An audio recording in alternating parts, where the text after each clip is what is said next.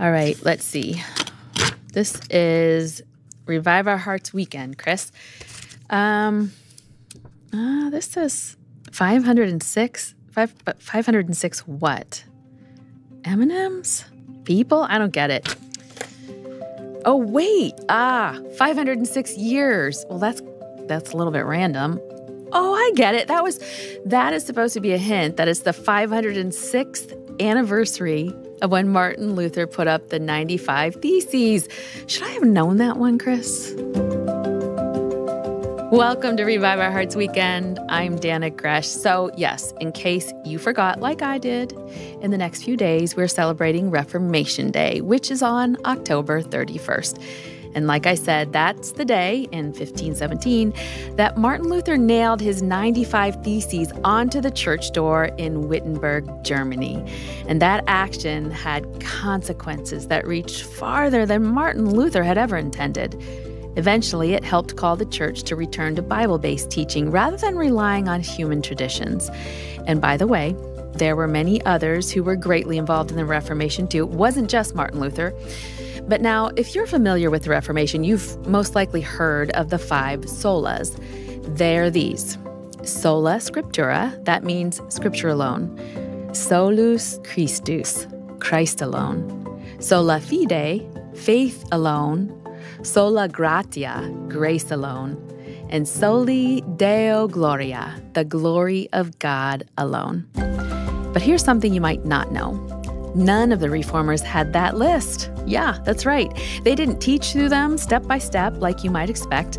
Those solas are just a helpful summary of the teachings of the reformers. And unlike Martin Luther and the others, though, we're going to go through them one at a time. First up is sola scriptura, or scripture alone. That means that God's word is the highest authority in our lives. Several years ago, Nancy DeMoss-Wolgemuth had a conversation with Dr. Erwin Lutzer, and they addressed that topic. Let's listen. Sola scriptura, that was the basis upon which the Reformation happened. It was really based on the fact that the Bible alone and not tradition. And of course, Luther had a great respect for the Bible. And that resulted in the fact that he translated the New Testament into a German that people actually understood. So what he was doing is giving the Word of God to people. And that even impacted my life. But let me just read a couple of statements regarding Luther and what he said about the Scripture. A fiery shield is God's Word, of more substance and purer than gold, which tried in the fire loses not of its substance, but resists and overcomes all the fury of the fiery heat. Even so, he who believes God's word overcomes all and remains secure everlastingly against all misfortunes. For this shield fears nothing, neither hell nor the devil. When Luther translated the Bible, he did it with a great deal of reverence because he believed, as we do, that he was translating God's word. Yeah. And whole books have been written just on the impact of Luther's translation of the Bible, not to mention all of the people that came to saving faith as a result. He said, I did nothing. I was just here in Wittenberg with Armsdorf, and we let the word do the work. Well, he did an awful lot, Luther did. But you're right, Luther, it was, at the end of the day, the word that did the work. And the word trusted and respected and believed in and stood upon over all councils, authorities, popes, church, tradition, history, any of that, all of that, the word was the ultimate authority. Here's a challenge to all the parents who are listening right now. You want to know what you can do for your children. Think of the words of Luther at the Diet of Worms. What we need in America today is tens of thousands and millions of Christians who say, my conscience is held captive. I love that expression. My conscience is held captive by the Word of God. We need consciences held captive by the Word of God. And as Luther said, I cannot and I will not recant. Here I stand, I can do no other. Wow. Do you have a conscience held captive by the Word of God? Do I? It's a good question to ask ourselves. That's Dr. Erwin Lutzer and Nancy DeMoss Wolgemuth talking about the first of the 5 solas, Sola Scriptura. If you want to hear lots more from Erwin Lutzer on the Reformation and Martin Luther, go to reviveourhearts.com/weekend, and we'll have a link to that series in the transcript of today's program. Okay, do you remember what the next sola is? That's right, Solus Christus. That means Christ alone. And of all these, you're probably most familiar with that one, thanks to the Getty's wonderful hymn by that name. It's so important that you and I understand that there's nothing we can do to save or sustain ourselves. Here's Nancy to talk about that. Peter says, as we come to him, a living stone, rejected by men, but in the sight of God, chosen and precious, you yourselves, like living stones, are being built up as a spiritual house, to be a holy priesthood, to offer spiritual sacrifices acceptable to God through Jesus Christ. And what's all that talking about? Well, saying Jesus was chosen by God. He was precious. He is the living cornerstone, the foundational stone that bears the weight of the house, that establishes the entire structure. And through faith in Christ, as we are in him, we become living stones, built on Christ. We get a new identity. We're no longer defined by our fallen, sinful nature, by the failures of our past. Our identity is not found in our performance or our gifts or our abilities. We are chosen ones, precious to God, just as Jesus is. Now, as you read this passage in 1 Peter 2, you realize there are only 2 possible responses to Jesus: to reject him or to believe in him. For those who believe him, this is a message of hope and of honor. But it's a message of judgment for those who reject him, those who refuse to believe in him. But you know, salvation isn't precious until you realize what you've been saved from. People are not going to run to Christ until they know that if they don't run to him, they will be run over by him. So we have to preach judgment, because the God of grace and mercy is a God who delivers us from judgment. So for those who believe, whose hearts are soft and pliable and responsive toward him, they will never be put to shame. You believe him or you reject him. You consider him precious or you despise him. There is no middle ground. Well, in the book of Ephesians chapter 2, we see another reference to this cornerstone. Beginning at verse 19, it says, "So then you are members of the household of God, built on the foundation of the apostles and prophets, Christ Jesus himself being the cornerstone, in whom the whole structure, being joined together, grows into a holy temple in the Lord. In him, you also are being built together into a dwelling place for God by the Spirit." And so we see that there's a household here, a house that's being built. It's the household of God. It's the church of Jesus Christ that is built on the foundation of Jesus Christ, the cornerstone. And we've been made living stones, being built on that foundation. We're part of that building that God has established on Christ. And Jesus Christ, on Christ, the solid rock I stand. That's what we're singing about. He supports the entire structure. The weight of that building, the weight of the church rests on him and his finished work on the cross. Aren't you glad that your salvation doesn't rest on you? Aren't you glad it all rests on him? And aren't you glad that the success or failure of the church doesn't rest on you or your church or your pastor? It rests on Jesus. And he's the one who joins the whole building together. We're held together because of him. Nancy DeMoss Wolgemuth, she's been talking about how Jesus is our cornerstone and how that means that everything we are and do is based on him. Christ alone is our salvation.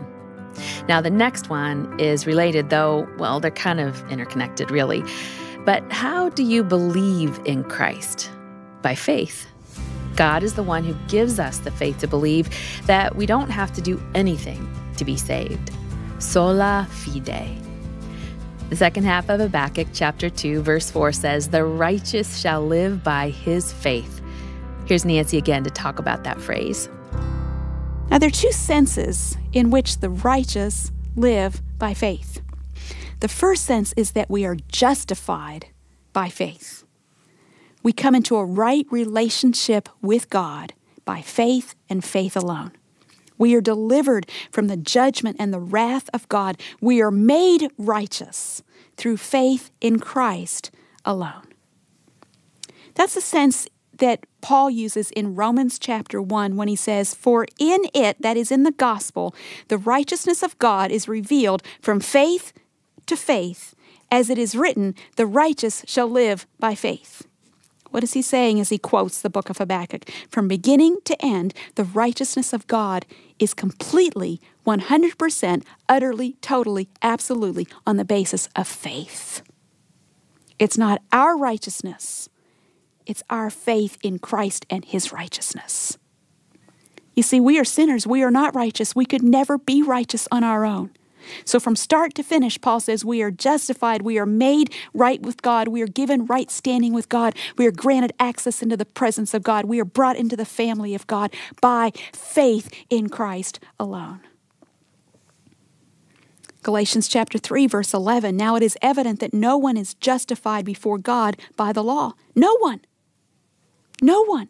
No matter how good you could be, no matter how many of God's laws you could keep, you cannot be right with God by the law. Why? Because no one perfectly keeps the law.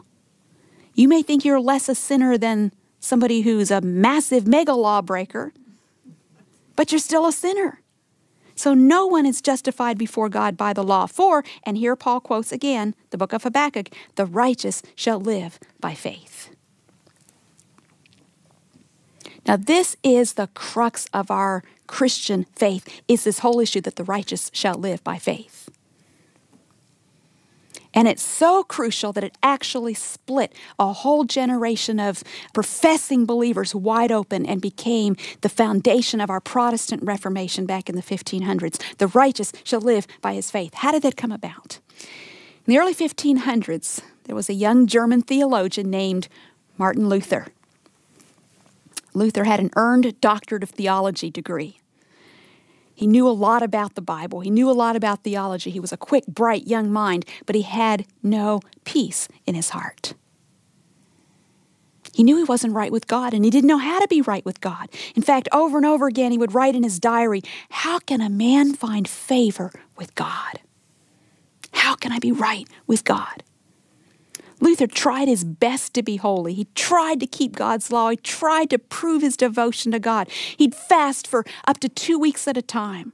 He was deeply introspective. He was always digging and searching for some new sin to confess, trying to gain God's favor. Now, Luther had studied the Bible. He knew that God was holy. And he knew that he had sinned and that he fell far short of the standard of God's law. So he did everything he could think of to gain God's favor, to be made righteous. And that word righteousness just tormented him and haunted him because he knew he wasn't righteous and he knew he couldn't live a righteous life, try hard as he might. But Luther realized what we have to come to realize, and that is you can never be good enough. We have no righteousness of our own, and even our righteousnesses are as filthy rags to God. He began to understand the righteous shall live by his faith. The righteous shall live by his faith. He began to understand that he could only be right with God through the righteous deeds of Christ, and that his sins were forgiven by faith, not by trying, but by faith in the person and the work of Christ on the cross, apart from any good deeds of his own. The righteous shall live by his faith. That became the foundation of Luther's doctrine. And that was at the heart of the Protestant Reformation. As Luther and the people of his day, many of them began to realize that righteousness is not something we achieve. It's not something we can conceivably achieve. Rather, it's something Christ achieved for us. Something which becomes ours, not by any merit of our own, but only through faith in the merit of Christ. How does a man get to heaven? How does a man become right with God? How is a man born again? How is a man made righteous? The righteous shall live by his faith. He shall be declared righteous by his faith, and he shall continue to live that righteous life by faith in Christ and Christ alone.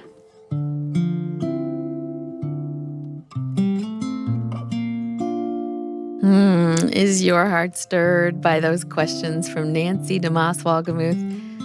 If you aren't sure you understand the answers, we want to help you learn more because they're the most important ones you can ever know. Go to reviveourhearts.com/weekend, and then the transcript of today's program will have a link to a free resource called How You Can Be Sure You Will Spend Eternity with God.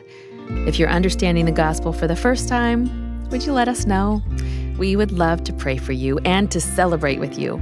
Again, find out more at reviveourhearts.com/weekend. Now, what we've heard so far has been so rich that it's hard to believe there's still more. But next up, Nancy's going to talk about grace. Sola gratia. Let's listen. Grace, grace, amazing grace. How sweet the sound. It's a gift from God. We don't deserve it. We can't earn it. It's given to those who are helpless, those who have no means of making it apart from God reaching down to rescue them. God's grace is what gives us the supernatural desire and the power to walk with God.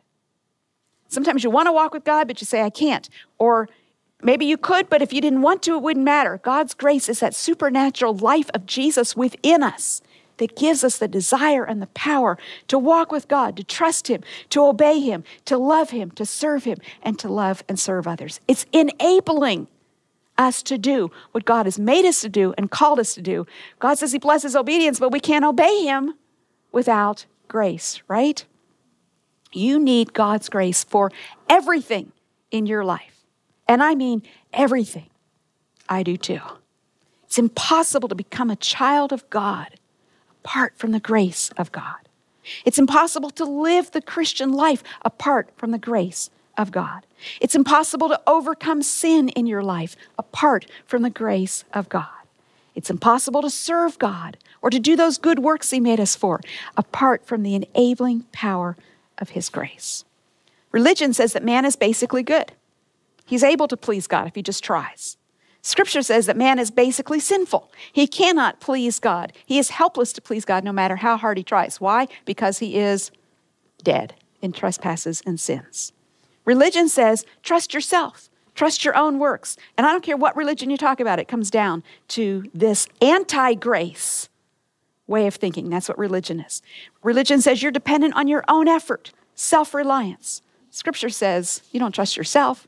You will die if you do. It says you trust Christ. You don't trust your own works. You trust His work. You don't trust what you've done. You trust what He has done on the cross. Scripture says that we are dependent on the grace of God, His efforts, His action on our behalf.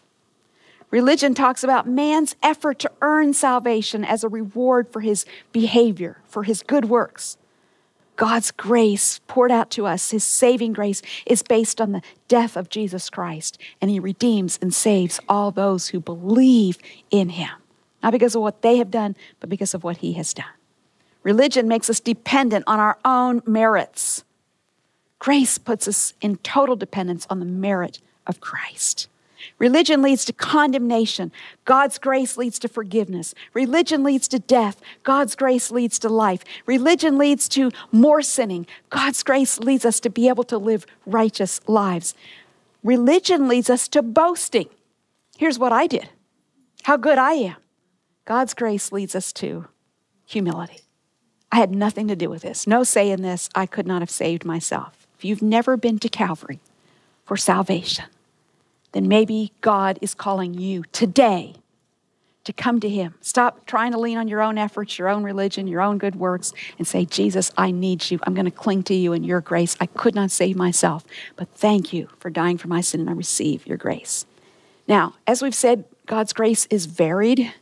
It shows up in many shapes and forms in our lives. We need it not just for salvation, but we also need it for sanctification. We need it not just for conversion, but when God convicts us of sin as believers, to grow spiritually, to become more like Jesus. Saving grace gives us pardon. Sanctifying grace gives us power to live a Christian life. We couldn't get saved by ourselves. And a lot of people understand that, but then they think, now I got to live the Christian life. I knew I couldn't get saved by struggling and striving and trying harder, but now I think I got to struggle and strive and try harder to be this good Christian.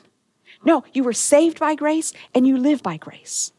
As a Christian, you walk by grace. You couldn't get saved on your own merits or efforts. You can't live the Christian life. You can't deal with sin on your own efforts or merits. It's all of grace. The law came by Moses, Mount Sinai. Grace and truth came through Jesus Christ. Amen. I'm so thankful for God's gift of grace.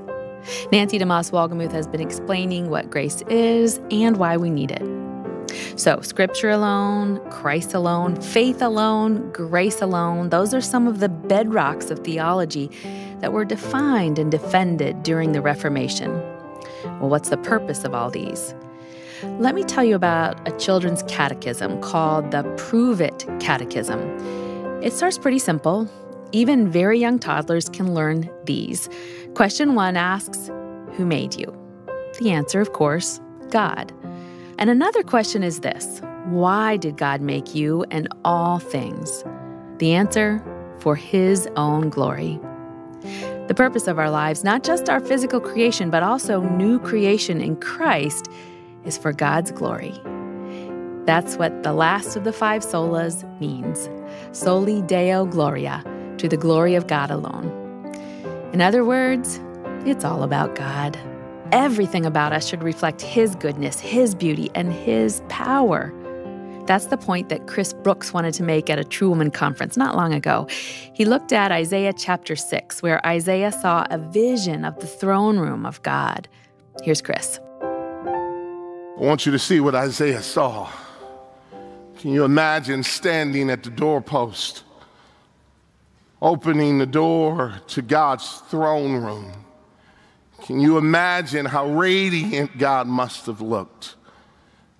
Isaiah scarcely could look at him, covering his eyes, barely looking over his arm, seeing the radiant beauty of God. I want you to be reminded that He is greater, that God is bigger, and that He cares for you, and that the foundations of the threshold shook at the voice of Him who called. The foundations of the house shook at the declaration of who God is. The foundation of the house shook at the glory of the Lord. And so it is that the foundations of our lives should shake at the declaration of the glory of the Lord. Now you may say, Chris, of course the foundations of the threshold shook, because Isaiah got a chance to see this amazing vision that I could never see. But the fact of the matter is He has given us His word.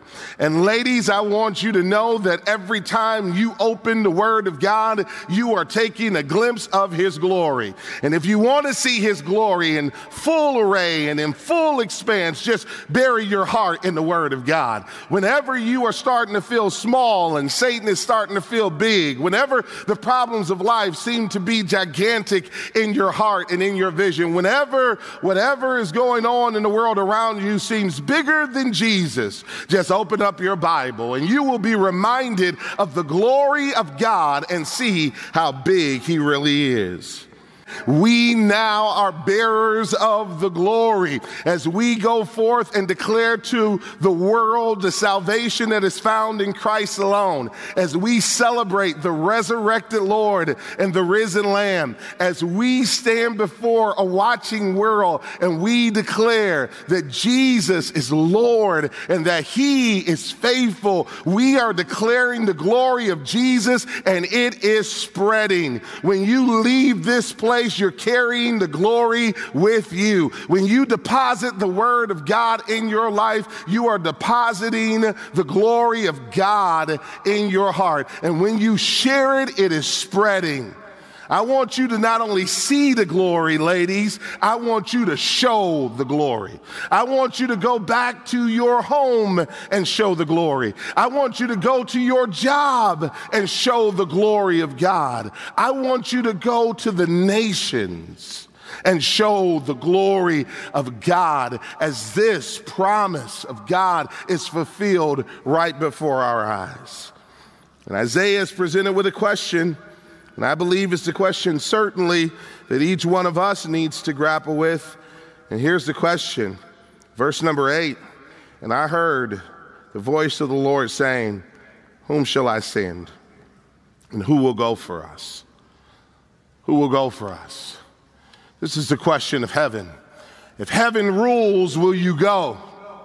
If heaven rules, will you take his word and his glory, his promises back home with you? If heaven rules, will you stand on his truth in spite of the crushing pressure of a culture that is anti-Jesus? Will you declare that his word is true? You obey God and let him handle everything else. You trust that heaven rules and you watch him put his glory on display in your life. Let tonight be the night of demarcation. Let tonight, this evening, be the night where you declare, as Isaiah declared with boldness and assurance, here am I, send me. Ladies, this is your moment. And if you don't know it, the enemy sure does. And what he has tried his best to do is to distract you and discourage you, to get you off mission. What Isaiah discovered when he saw the glory of God is his mission in life. And what you will discover when you gaze upon the glory of God is your mission in life. That was Chris Brooks reminding us that God's glory means that everything we do should point to him. That is our mission in life. Well, that wraps up our brief look at the 5 solas. Can you remember what they are? Scripture alone, Christ alone, faith alone, grace alone, and the glory of God alone. I hope you're motivated to live with those truths in mind. And I know something that can help you do that. A really important aspect of our salvation through Christ alone is that Jesus actually came to earth to live among people. And I know it might seem early to talk about Advent, but you know how fast it sneaks up on you, right? Well, you're going to want to go ahead and get our Advent tabletop cards. They were inspired by Nancy's devotional, Born a Child and Yet a King. Each of the 31 cards has a scripture passage and a quote from the devotional. And right now, we're going to send you a set of Advent tabletop cards when you give a gift of any amount to support Revive Our Hearts. And if you give $40 or more, you'll get the cards and Nancy's Advent devotional, Born a Child and Yet a King, the Gospel in the Carols. I know you're going to love both of these.